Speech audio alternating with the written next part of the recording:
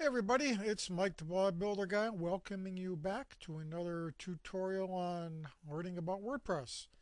And in today's tutorial I'm going to show you a couple of quick steps you can use to help keep your site safe from hackers. So we're logged into our cPanel at HostGator, and as always if you have a different hosting company with cPanel, yours will look very similar to this. So we're going to scroll down until we come to File Manager. I'm going to click on File Manager. It's going to open up a little window, and from the drop-down menu we will pick the site we want to work with. And in our case it's WordPressSecurity.co. I'm going to click on Go, and that will take me to the files for that site. I'm going to want to click on or highlight wp-config, and you'll have to scroll down a little bit to find that. Once I'm there, I'm going to click on Code Editor, and that will take me to the page. Now we're going to scroll down until we find WordPress Database Table Prefix. And the table prefix is right here. And up here it gives you some instructions about changing it. Only numbers, letters, and underscores, please. And they're very polite about it. So what I'm going to do is a couple of letters. I'll throw in a number, maybe an underscore, another number, a couple more letters. Now this is going to be pretty hard for any hacker to figure out. Okay, so we've got that. Now I'm going to go up here and click Save Changes. And that is done. Now I'm going to go over to the website. I'm going to click on it, and I'm going to hit refresh. And what happens is it's going to ask you to reinstall the blog. I mean, it's supposed to do that, so don't get all excited and worried. Alright, so I'm going to pause the video a minute while I fill in this information so you don't have to watch me type. Hang on, I'll be right back. Alright, I'm back. I filled in all the information, got a nice strong password here.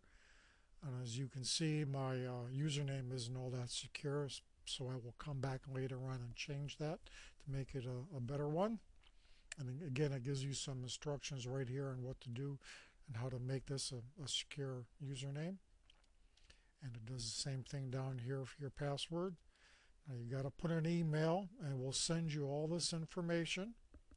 Scrolling down a little bit more, I do not want my site to appear in the search engines at this moment because I'm just putting the site together. So I'm going to unclick that, and I'm going to hit Install WordPress.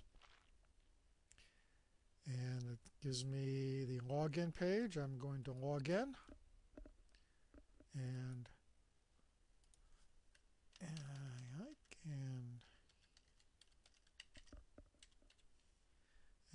click. And it takes me to the back end, the dashboard, where I do all my magic. We're going to click on this just to see the site. And there it is in all its splendor and glory. And that is one step in making the WordPress blog secure, is by changing the table prefix. Now the next thing we're going to do is we're going to go back and change some security keys. So I'm back in the File Manager. I'm back in the wp-config.php file. And once again, I'm going to want to click on the Code Editor. I'm going to click on Edit. Click on Edit. And it's going to take me to the editing page where we were before. And we're going to scroll down until we come to Authentication, Unique Keys, and Salts. And what we're going to want to do is we're going to want to change all these to something different.